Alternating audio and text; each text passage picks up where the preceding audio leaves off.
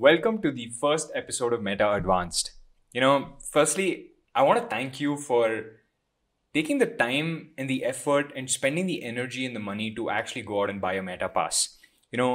We've spent a lot of time actually putting out all this content and we don't really get rewarded instantly, right? But when you guys buy a Meta Pass, you support everything that we do. So firstly, thank you for buying one. I live for this, right? And it's awesome that I'm getting paid to do what I really love. But I spent decades, learning the things that I'm able to teach you guys today. So in this episode, we're first going to tackle the big question that people have about doing any sort of HTML or CSS, which is, am I coding? Right? And that's the big question that everybody has. Is this coding? Am I coding? Because if you say you are a programmer or a coder after learning HTML and CSS, a lot of people will make fun of you. Right? They'll say, oh, but that's not real coding. And the truth is that yes and no.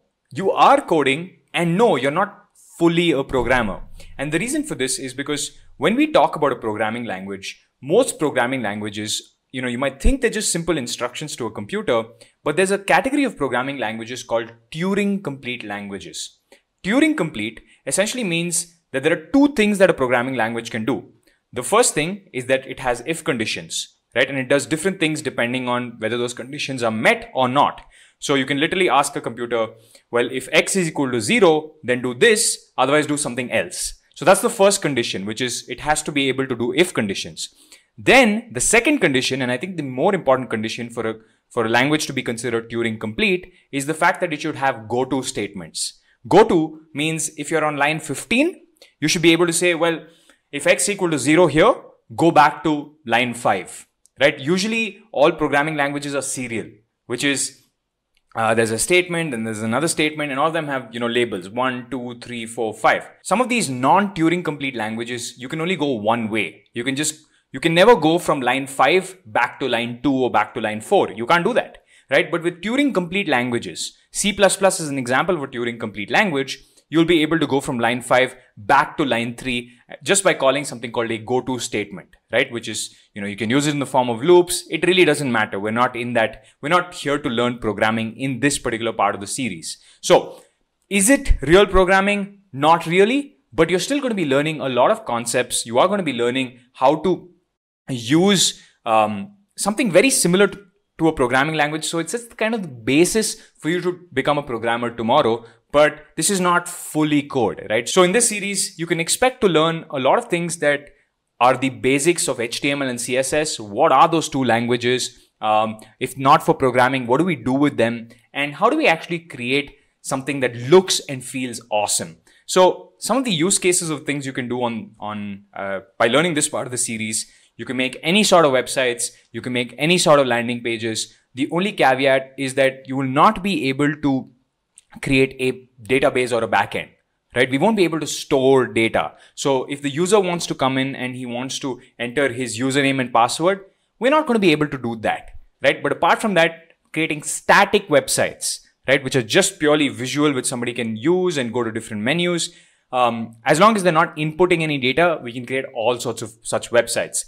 And in the ending, we'll teach you how to collect some simple data. Maybe, you want a contact form or you want a form where people can book something. We can do all of that simple stuff, but you're not going to be able to create the next Facebook with this part of the course. You will be able to create the next Facebook with, say, the coding part of Meta, right? But before that, this is like kind of the step up. It's the layup to the actual coding part of the course. But to be very honest, just you learning these skills are good enough. If you want to become a web developer or a web designer, these skills are good enough as long as you stay only on the front end. So the front end is what the user sees and the back end is all the math and the database stuff that happens behind. So if you want to become a front-end web developer or a web designer, as I like to call it, this is the right place for you to be. And, if you're in the marketing team, we're also going to show you how to create websites and landing pages without requiring somebody else from the development team. One thing that I want to add is that in the first few episodes of this course, we are going to learn how to create websites using a little bit of code, right? But then after we've actually created these websites using a little bit of code, I'm going to show you an advanced technique to prevent you having to write any code at all. We're going to go for the first time ever on any online platform in the world.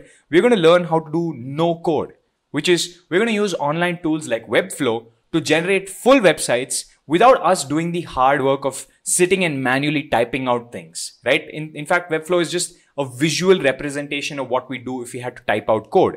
So that makes my life very easy. I went from, doing websites in a period of, 2 weeks or 3 weeks per website to now a couple of hours with Webflow, right? It's a very powerful tool.